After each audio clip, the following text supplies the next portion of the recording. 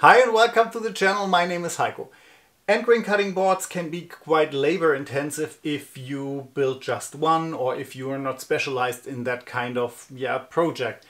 But I want to build one and I had nice scrap pieces around in the shop that saved me, I think, around about 30% of the work. I show you what kind of material you can pick to save the work and how you have to treat it. Let's go.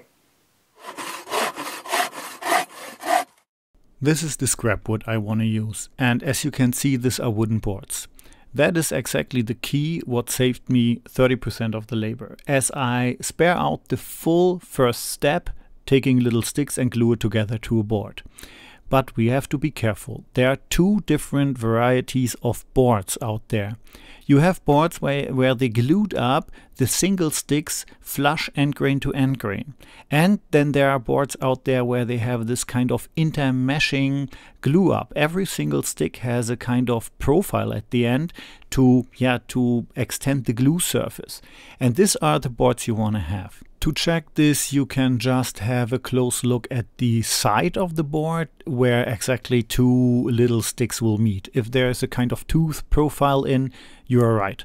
These are the boards you need. Next step is to check if the boards have any kind of finish on top. My boards here, they had a little coat of oil on top, so I took a blade, scratched away everything and cleaned everything with alcohol at the end.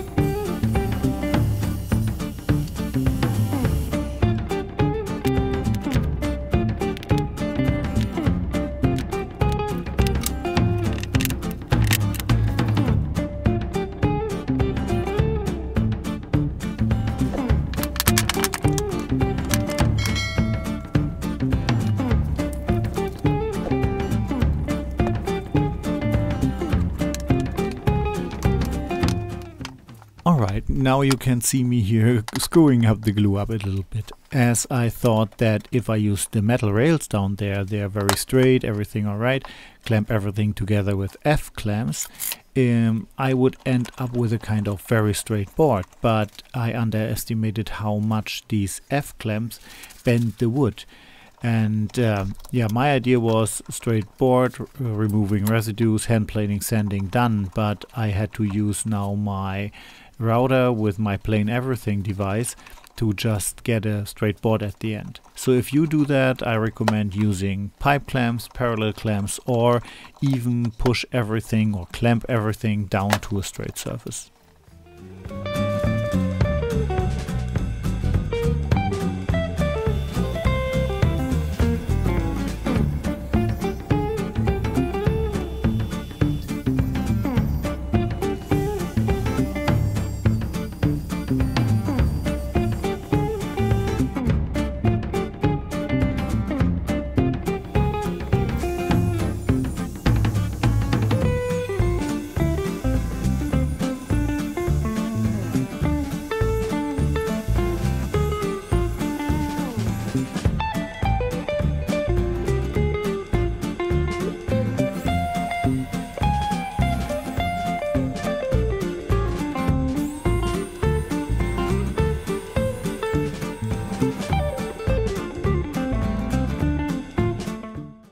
Alright, what we basically want to do is we're just pushing the board into the router bit, and then as it cuts in, we move it alongside the fence to its stop.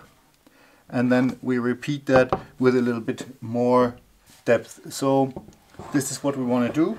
We have to be careful that we really push the board against the fence. As the router is diving in, it cuts in both directions, so it has to be pushed against the fence to the stop. This is what we basically want to do 2 times, both sides of the board, so that we have a notch or a groove in here at the end.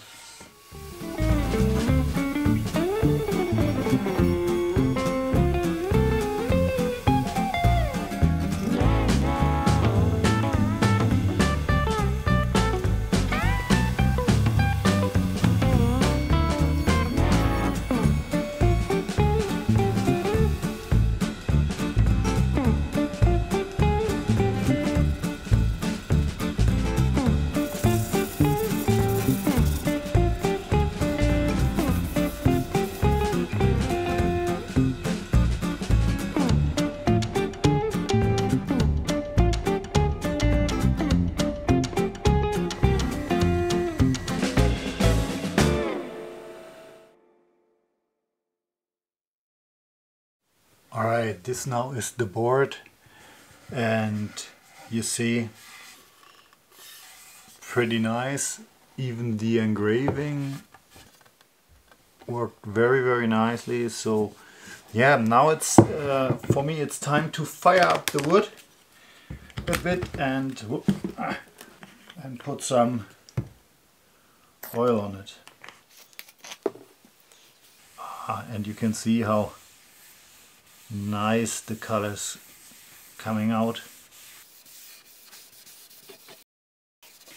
The wood really soaks it in, so we need more oil, but look at the colors and the differences between not oiled and oiled. Beautiful, really beautiful, really nice.